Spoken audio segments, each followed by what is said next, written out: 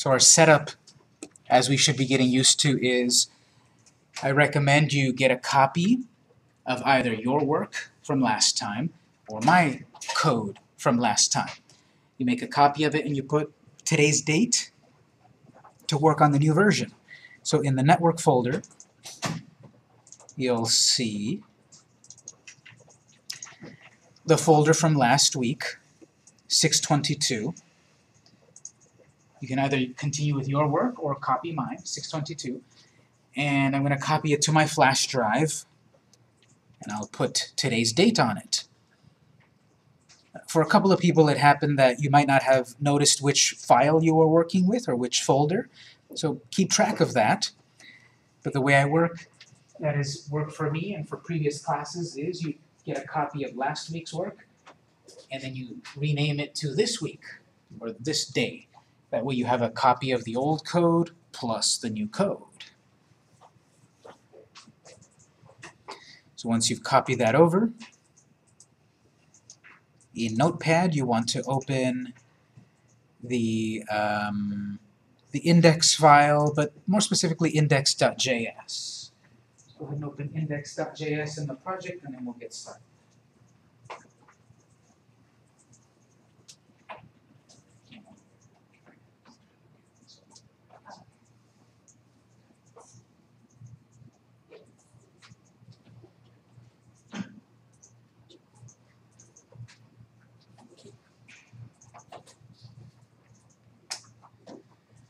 I'm also passing out this, there's only one of them, this other sign-in right here, this other roster sign-in, because I've got to keep track of this attendance stuff, so make sure you also print your initials on this other one.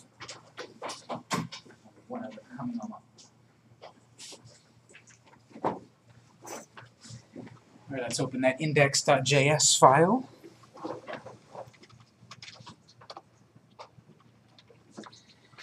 I'm going to open the index.html file also just to remind myself what the project looks like so far. I'll run the index file. I'm going to probably be running things in Chrome from now on. I like Firefox, but I like Chrome. Its debug features a little bit more. We don't have the latest version of Firefox, which has better mobile profiles and local storage viewing capabilities. But Chrome does, so I recommend you run your projects in Chrome so that you can press F12 for the developer's console and then open the device emulator. So remember, you can click in the developer's console, you can turn on the toggle device toolbar, and then I would recommend you change it to something like iPhone or Nexus or whatever.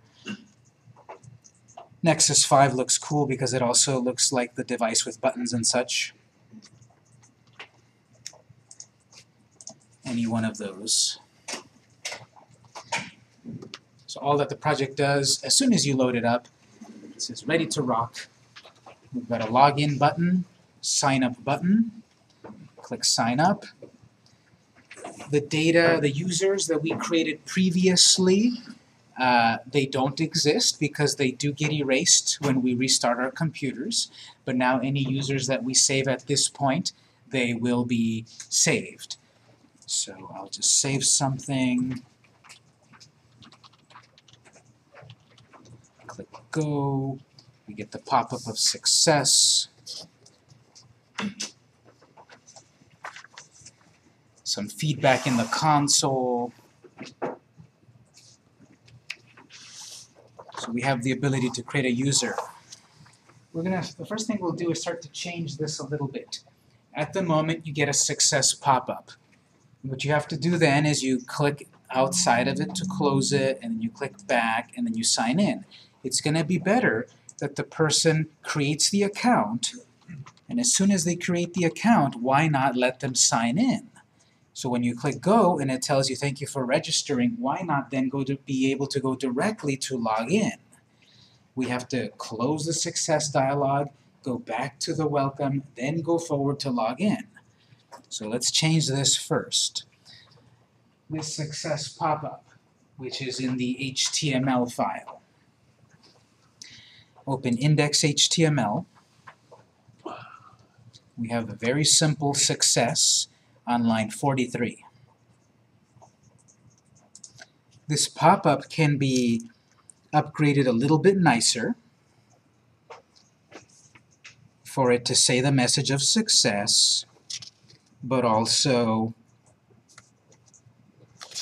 with a button to take us to the login screen. I'm going to change this dialog, this pop-up a little bit. Let's first break the div,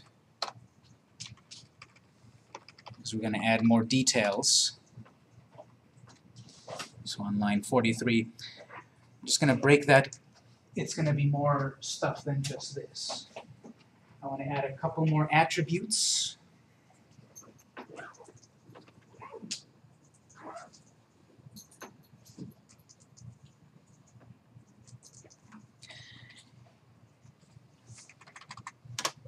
Okay, so we've got data role pop-up.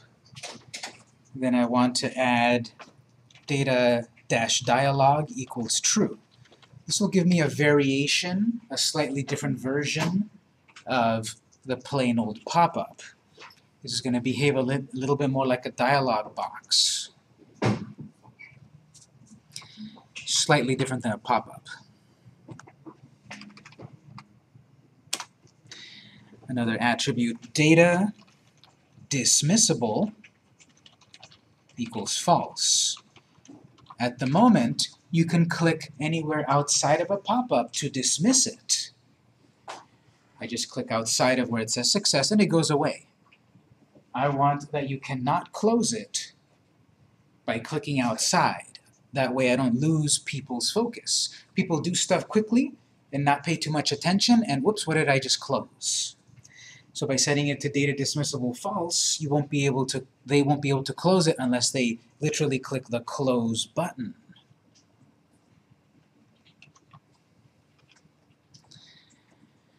Then this message of success, I want to put it inside of a header. So we'll add the header, open close header. This is going to be a dialog box with a little header, a main content area. Header needs data role header, like we've always done.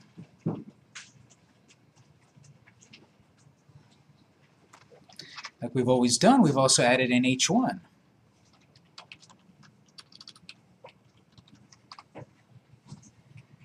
So I'm taking a plain old pop-up in the index.html file and making it an interesting, more of an interesting dialog box. Data role dialog, or data dialog true, not dismissible, header. Well, if we've got a header, we then need an article.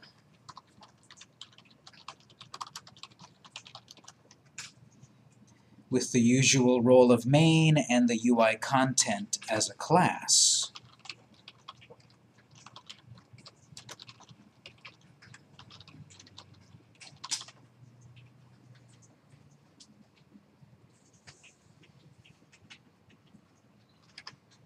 This will be a plain paragraph.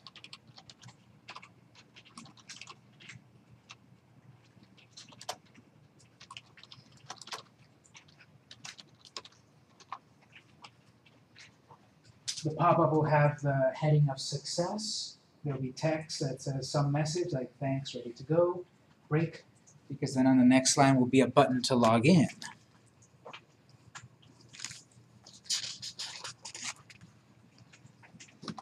Say log in. It's going to be a button to log in. We've seen that already. A tag, data role button, etc. So a tag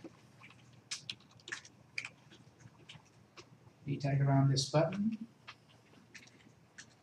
href,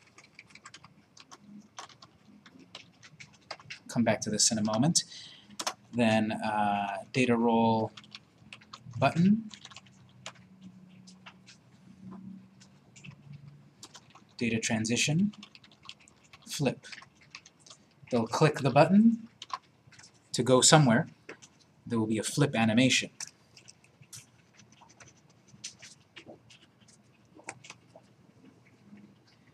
All right, so where should the somewhere be? Where should this go to? The login page. What's our ID for the login page?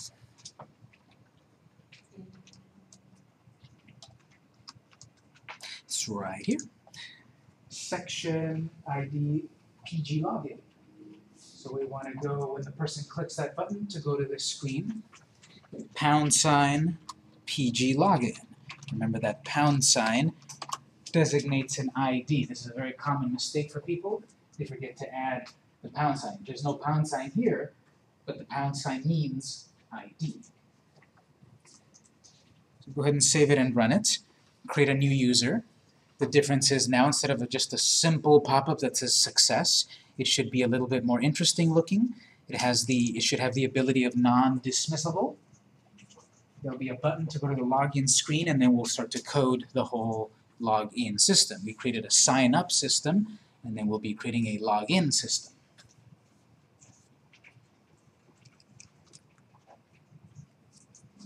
You said if you click off of it, it shouldn't let you dismiss it?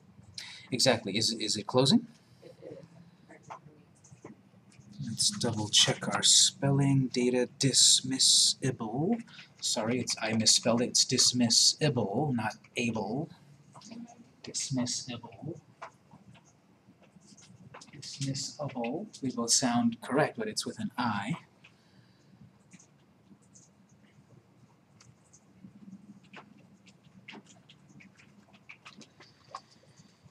Let me confirm mine works. So if I refresh that, sign up, I'll create a new user. It'll pop up, success, thanks, ready to go. It was one little thing to fix. We're getting too much of this extra border. You might like it, but if you don't want that extra border there, that's because we also have that, what else? We have that extra class that we don't really need. UI content. We've got class UI content for the start of the dialog box, which we don't need there because we've got it down here. So since we've got it for the article and the pop-up, the div, it's there double and it kind of looks odd. I'm going to remove it, but if you like how it looks, you can take it away. I think it's too much of an extra border around the edge of that dialog. See that? There's too much there, I think. You can remove it by removing that extra class, UI content.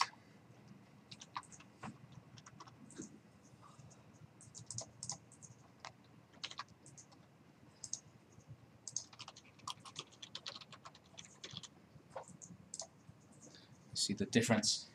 Now the header goes all the way to the edge. So this can be whatever message you want, whatever you want it to say. Then you've got the button of login. If I try to click outside, it should not be dismissible. That's what I want. I don't want people to lose focus here. People can click too fast. The box goes away and they'll say, what did that say? What did I just click on? So by making it dismissible false, nothing happens until you click an actual valid button. Click login and it's ready for the login screen. So that's what we've done so far. On the index page, line 43, we changed our pop-up a little bit.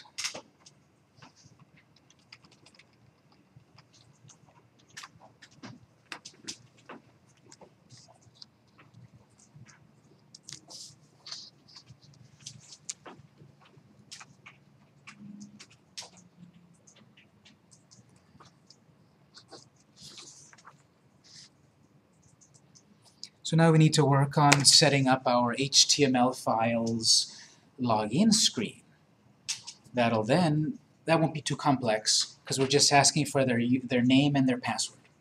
Well, the complex part will be the JavaScript. The JavaScript to check, does that user exist? Does the password match? No? Okay, tell them. Yes? Okay, take them to the next screen. So this login screen, just a message top, bottom, login.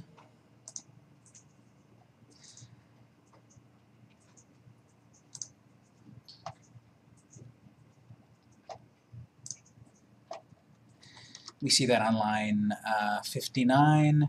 There's our login screen, top, bottom, login. At the top, we'll write the name of the app again, CMDB.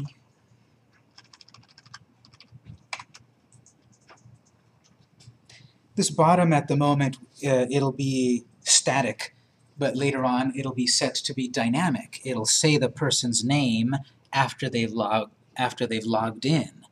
We will be able to give people at a glance to let them know who has logged in.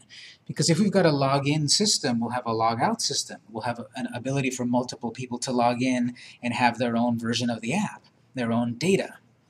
So for the moment, we'll just maybe just write a copyright notice. And then later on, this will change dynamically via the JavaScript when it detects who logs in. Copyright symbol, 2017. Yes? Sometimes when you, the website asks you the username and password, sometimes it gives you time. A You time have just limit. 2 minutes Yes. to enter your password. If you couldn't get in, it's going to be dismissed. Yes, that's a very secure system there. Time limit to log in, a predetermined number of false attempts. Yeah. Definitely. Those are good ways to make it Maybe even this more. is far away from this board. Not too far. I didn't plan on doing that, but we might look it up to see how to do it, and that could be something to be added. But it is extra coding, definitely. What you teach us is already somebody are in the site. How is to first time? No, right now it's set that this is the first time. It's Right. the first time. We've programmed it so far that it doesn't know who you are. Once we've worked a little bit more, then it will detect that you have logged in, and next time you come back, you will already be logged in. So we will do that. And on some banks and some social sites, on your cell phone, usually they copy and store your username. Mm-hmm. Just you should put your password. Yeah, there's many more ways where we can make this more secure, definitely, which require more coding, but those are good points to think about to make the app even more secure. And is it right that they will find our cell phone or our desktop, the ID of the instrument that we use? They store the information next time. Is familiar with them? I don't get it. Say that again? I said, if I use my cell phone, if I want to go to Bank of America, they knows this cell phone. Oh, okay. Yeah, that is something that we can do. Once we get to part 2 of the class, we will be able to detect various features of the device. And every device has a unique identifier, which we can check what it is, so that we can read and store that information or use it for some reason. So we'll look at that in part 2 next week. So let's set up our system here to be able to log in. The login is going to be very much like the sign up. We need a form where someone puts in their name and their password. Then the JavaScript takes over. So we'll start a form. We'll give that an ID so that we can refer to it. Form login. So via JavaScript, we will be able to tell which form, because we've got 2 so far. And we'll probably have more later. So again, the ID differentiates them. Very similar to before, we need a label and then an input field. So in the form, we'll set up a label. We'll set up an input.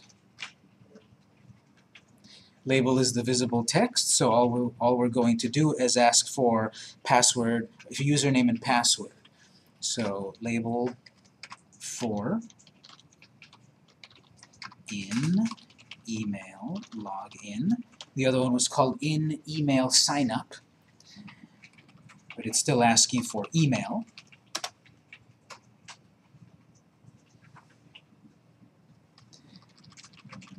Our input is of type email. It will only accept email addresses.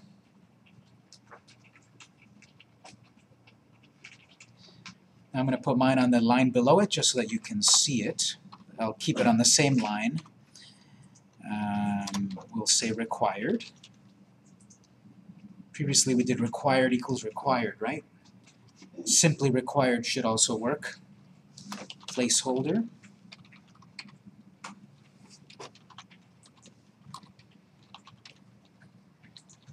Some email placeholder. This needs a name and an ID, same name as the for attribute, same ID as the for attribute.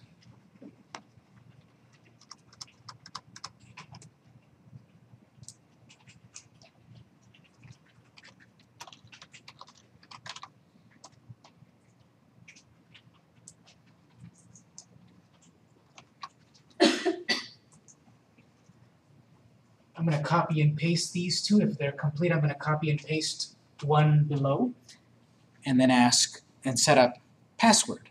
I don't need a confirm password. I only just need one password. I needed confirm password box under sign up, but not log in. I'm going to save some effort by copying and pasting the same thing, which needs some changes. It'll ask for password. This will be in password login for the for and the name and the ID. Very careful here. Copying and pasting is helpful, but remember to change every detail or else this won't quite work. Things having the same login, the same name or the same ID will probably cause problems in the JavaScript. I do not need a placeholder for the password. It's not type of email anymore. It's type of what? What kind of data are we accepting? We have password. Input type password.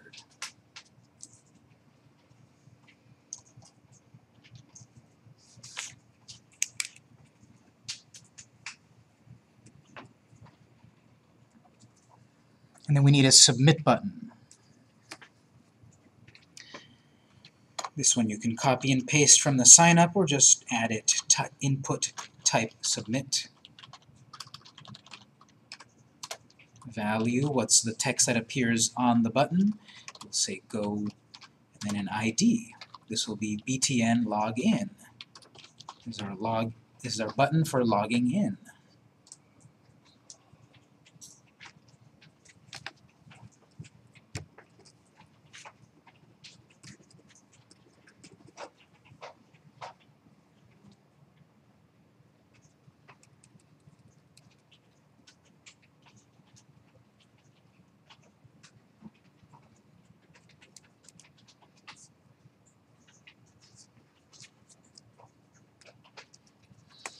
In the sign-up screen, we had some possible feedback.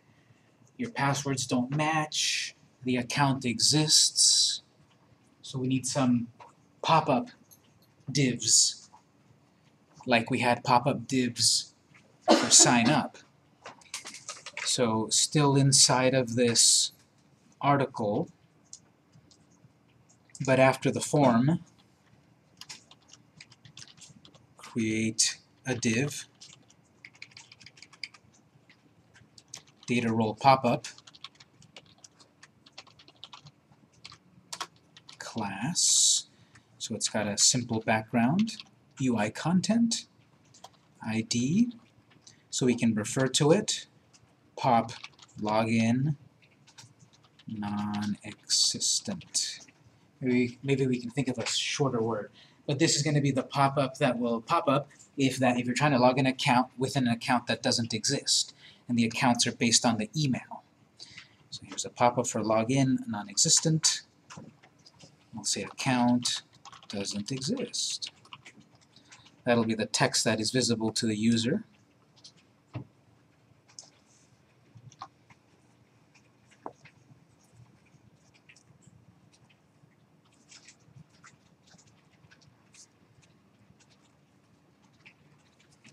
I'm going to copy and paste that because another possibility of an error or a pop-up would be that the password doesn't match. So this will check what username are you using, what are the password are they trying to type. That password doesn't match what we've stored. So a new pop-up that says incorrect password. So I'm copying the same thing. Message, wrong password. ID is pop login incorrect.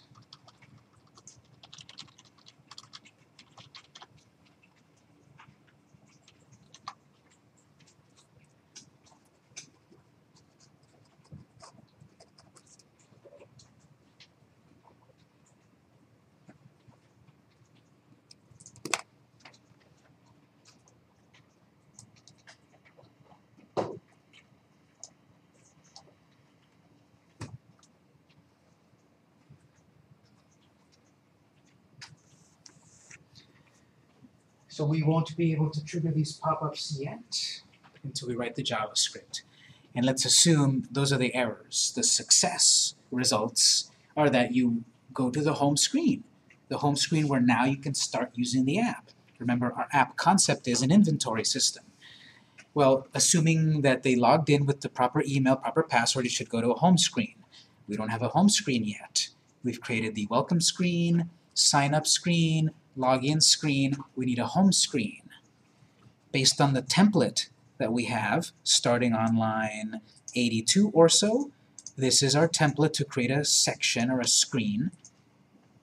I'm going to copy the template and paste it right after the login screen. Technically, the order of these screens doesn't matter because we will be able to jump, the user will be able to jump from screen to screen as necessary.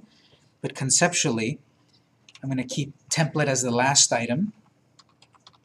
The next item is, it's not template page start anymore, it's home page start. This will be the home screen, the home section of the app. Therefore, the ID is PG Home.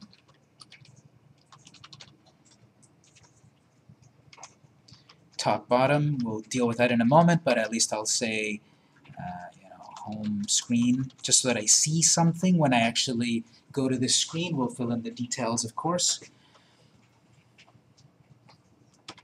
What I've done here is I've copied the template, pasted it, changed it a little bit. The most important thing is a new ID.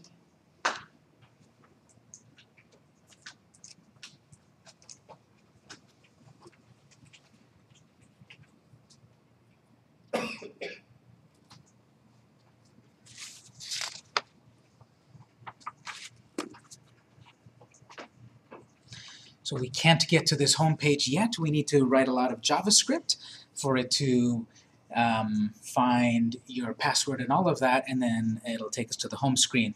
So we won't be able to see this home screen for a little while, but we've got this home screen set up. Make sure it's PG Home ID. If you run your code up to this point,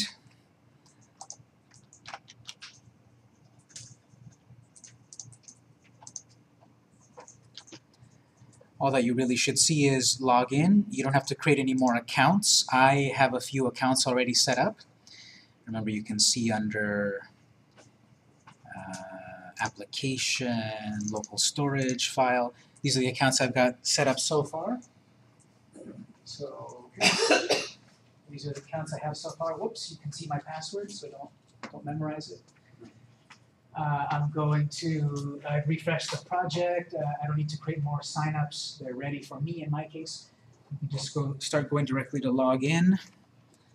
Log in will have the email and the password. This will not work yet. Even if I try to put in the right info, it's not set up yet. Error loading page. So then we'll do the processing via JavaScript.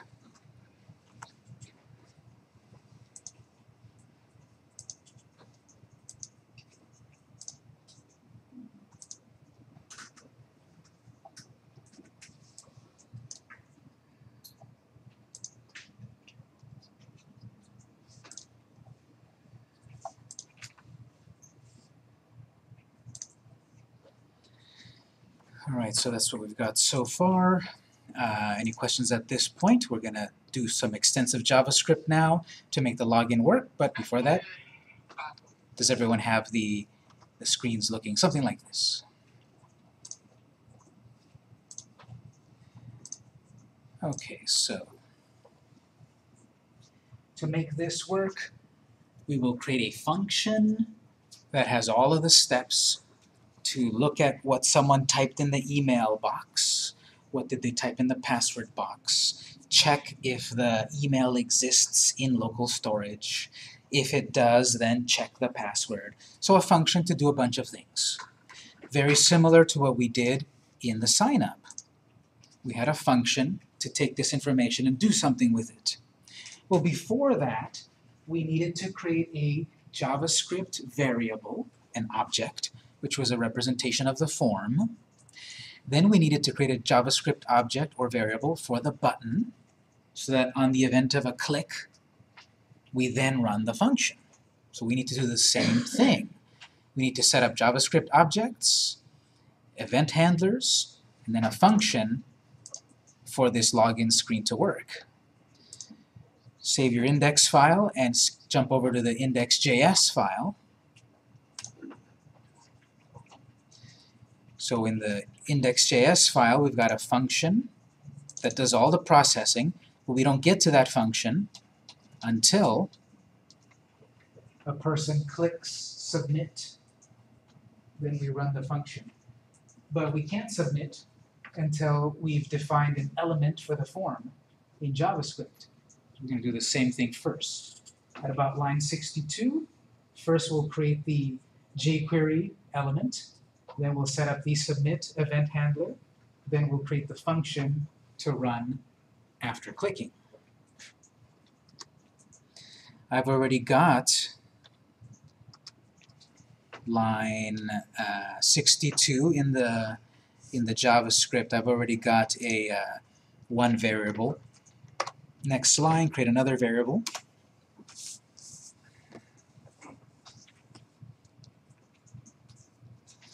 What line are you on? This one's on 64. Next, we'll set up a variable $L_form login. The dollar shows that we're about to create a jQuery-based variable. Then we'll use the jQuery selector to find the ID of the other form. So dollars quote dollars parentheses semicolon, the jQuery selector, quotes pound, the ID of the form we just created, form login. So now we've created a jQuery element or object so that we can reference it in JavaScript. We're going to reference it the same way we reference the sign-up. So new line, line 68, $L_form login dot submit. $L_form login dot submit.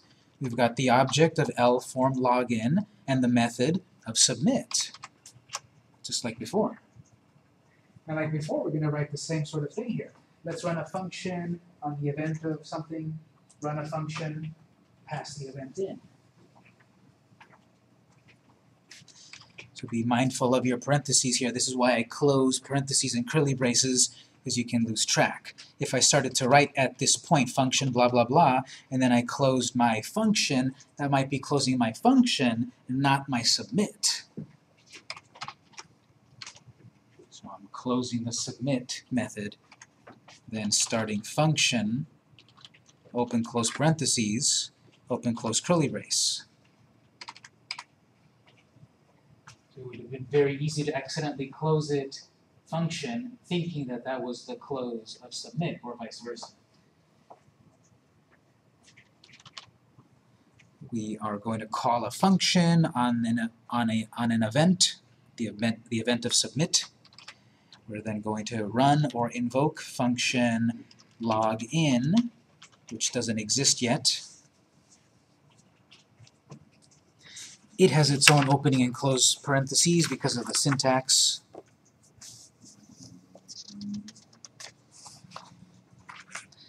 And in these parentheses, we also pass into it the event object.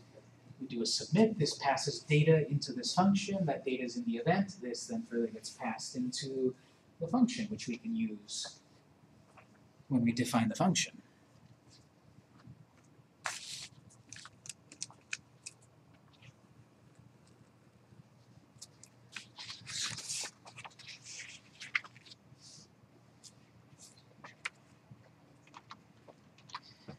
All right, so because I've written a note right here, this curly brace ends my function signup, line 56. So I'm going to give myself a new line there to start to define function login. Function keyword to define function login, open close parentheses, curly brace. I'll make a note that that's end of function signup or login.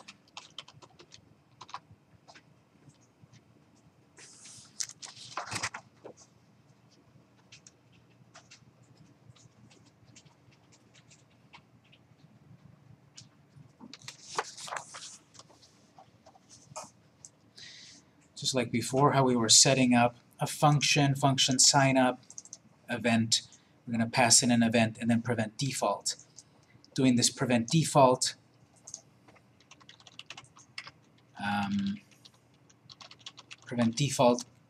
deactivates the default behavior of submitting a form. That's why we get an error in the console when we try to submit a form. It says something about cross-origin request. You also get a pop-up that says error. Well, we're preventing the default because we're redefining what will happen when you submit. Normally, a submit button was used to pass data over to a server. We're not dealing with a server. We're all dealing with it internally in our app. So we're overriding the default action. We're no longer connecting with a server. We're staying in our app, so we're doing prevent default.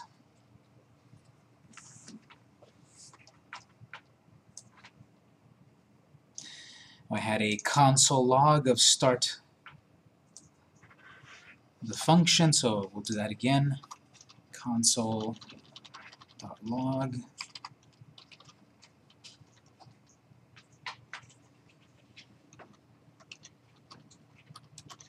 Start fn login. Just a little feedback for ourselves to see where the function starts, where it ends in the console.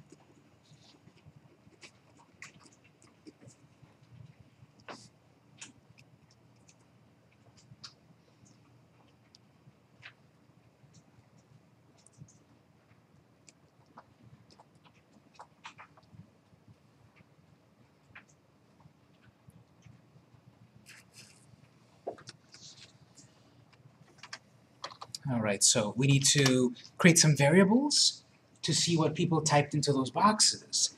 What was the username that they typed and what was the password? So we'll create some variables. L in email login, and that is based on the in email login ID, comma, because I also want to get L in password login,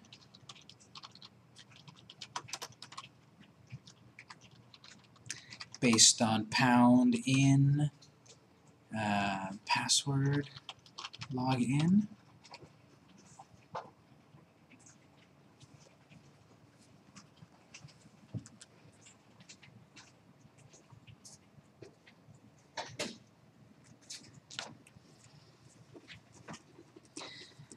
So previously I said the person is going to sign up, and a person may use uppercase or lowercase letters or the password. And the problem with that is they might have signed up with a capital V, Victor at victor.com. They put a capital V. And then they're going to sign in next time and they forgot. They put a capital V and they put a lowercase v. And they say, what's wrong with this dumb app? It doesn't let me sign in. I know I've created the account. So we're going to force the email and the password that they've typed in to uppercase. Whatever they typed, we'll force it to uppercase because that's what we stored with the sign up function. Whatever they typed, we forced it to uppercase and stored it in our local storage. So one more item here, comma. I'm doing commas because I'm still creating variables. Once I'm finished creating variables, I will end the line at semicolon. Be careful there. I noticed a few people when I helped you last time, you either forgot to put something at the end of the line or you ended the line too soon. I'm putting a comma there because I'm still creating variables. Like we did last time. Temp val in email login. Temporarily, let's see what the email is, convert it to uppercase and store it. You can say L in email login dot val gives me the value that was typed into that element in email login, and then dot to uppercase, capital U, capital C, comma. We've done this before. Whatever email, give me the value, uppercase it, store it. We'll do the same thing for password. Temp val in password login.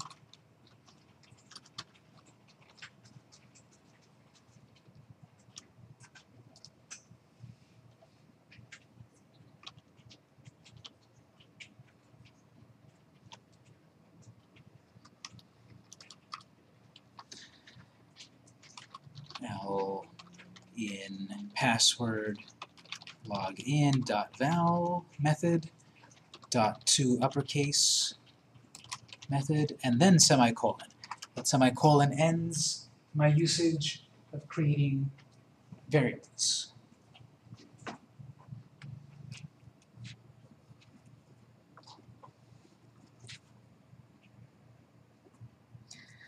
For debugging, I want to display in the console what has been typed so that I'm not trying to figure this out blindly in case I do errors. I want to see, am I capturing the name?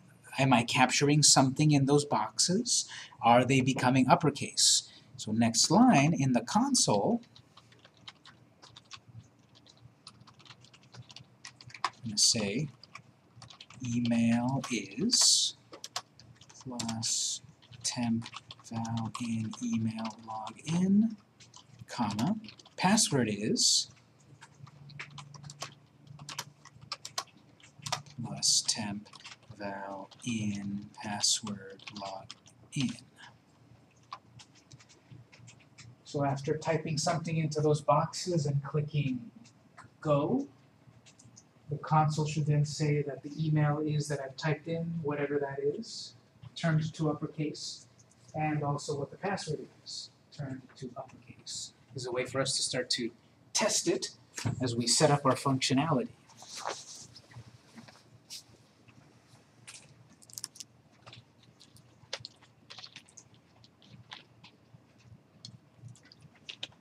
Where did the sign-in roster go?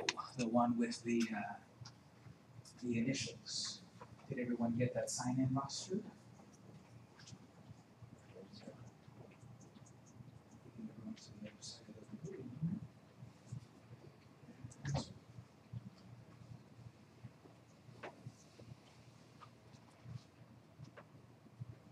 It's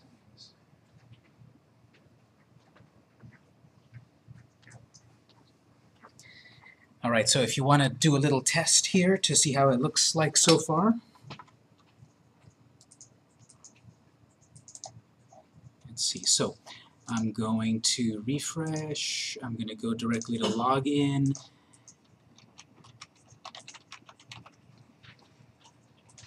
Click go. Console says I'm starting my login function. I typed in something and it became uppercase email, password, that's it there so far. So this is getting us started. It does see what we typed into the boxes, and it's going to, then we're going to check it and everything. So if it works up to this point, great. Let's take our first break. If it doesn't quite work, check with me and then we'll go on. So at 6:50 we'll take a break until 7, and then we'll make this fully work.